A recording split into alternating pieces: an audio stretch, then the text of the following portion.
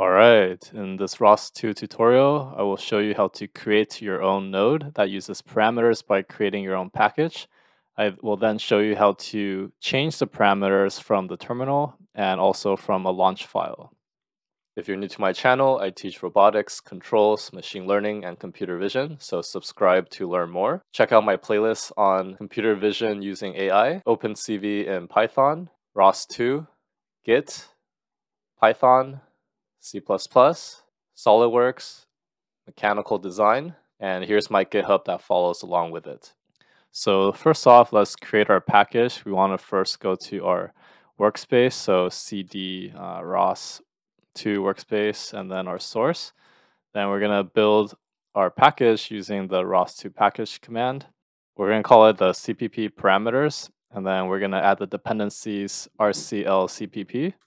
So let's go ahead and build that. And you can see here we have created our parameters package here. So what we're going to do next is we're going to create the param node. We have the files already created for us if you check out my folder here in Git. So here we have our CPP parameters node. So if we take a look at this file, where we're going to see the structure of this code, we see that we have a minimal param here that has inherited from derived from this node class, and here we have the minimal param node with the name of our node, and then here we're going to declare our parameters called my parameter, and by default it's going to be world.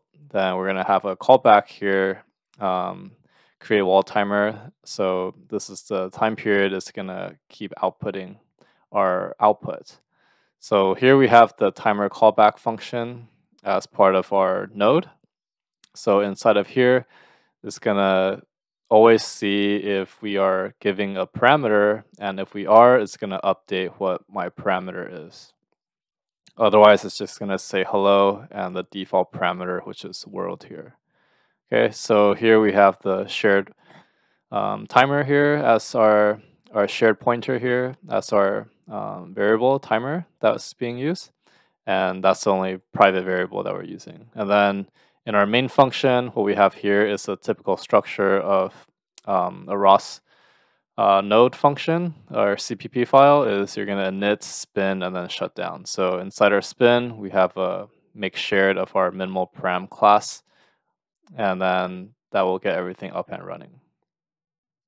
Okay, so what we're going to do is we're going to copy that over and move it into our source folder in our CPP parameters. So I'm going to go ahead and copy this. So I'm going to copy, and then if I go into here, the source, I'm going to paste it. Okay, and if you guys need some reference on C++, I have things on classes, vectors, inheritance, function pointers, and shared pointers for you to check out.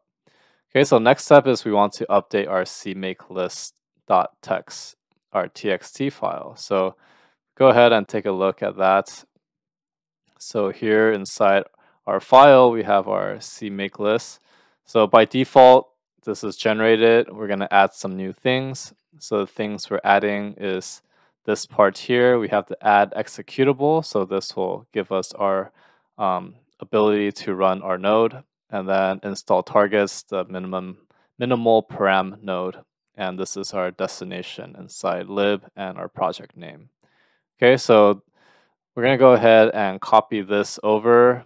And we're just going to, actually, I'll just copy the content, and then we'll go ahead and modify the CPP parameters here. So this part we're going to add later.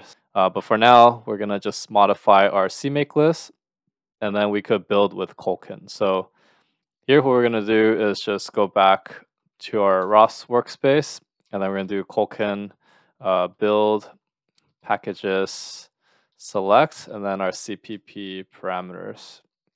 So if I go ahead and do that, we should be able to build it. So here we're going to change the parameter in the terminal. So for that, we're going to go ahead and we go to our workspace, and then we want to do our typical source, and then install our setup.bash, and then we're going to do ROS2 run, and then cpp parameters, doing a tab complete, and then the minimal param node. And once this is up and running, you're going to see it says hello world. And now what we could do is modify the parameter in the other terminal. So we're going to cd to our ROS workspace, and then we're going to source install setup.bash. And then after we source it, we're going to go ahead and first off, we could check out our param list. So we could do ROS2 param list. So we can see that these are our parameters. And then after that, we could modify the parameter. So we could do ROS2 param.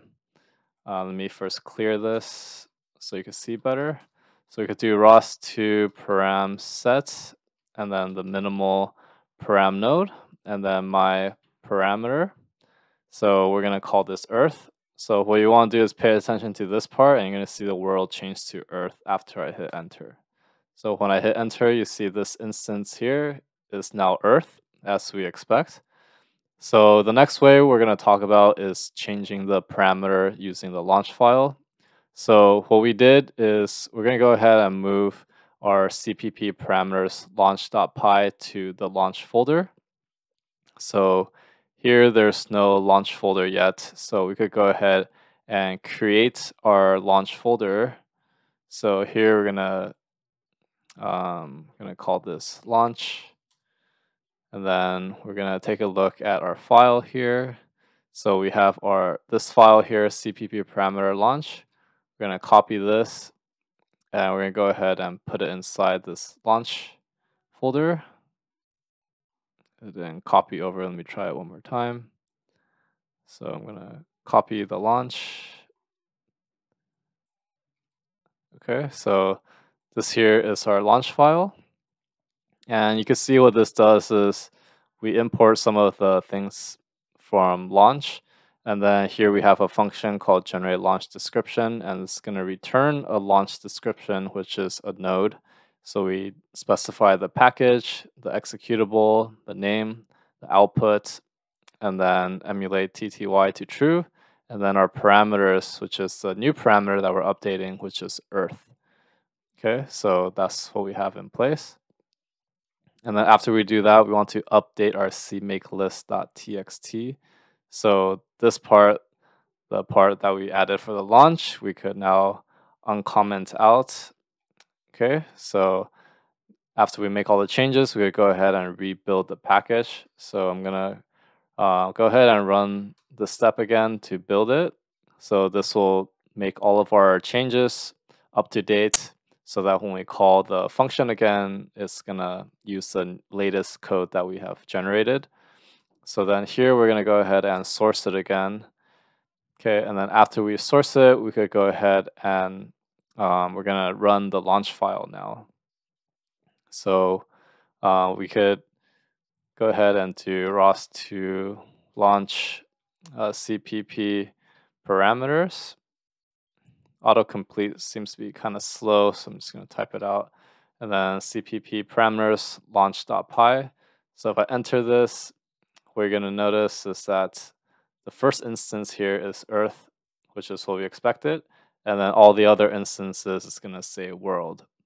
Okay, so that's how you could do it using a launch file. And in the next video, I'm going to talk about parameter packages in Python. So if you found this video helpful, give a like and subscribe, and I'll see you in the next one.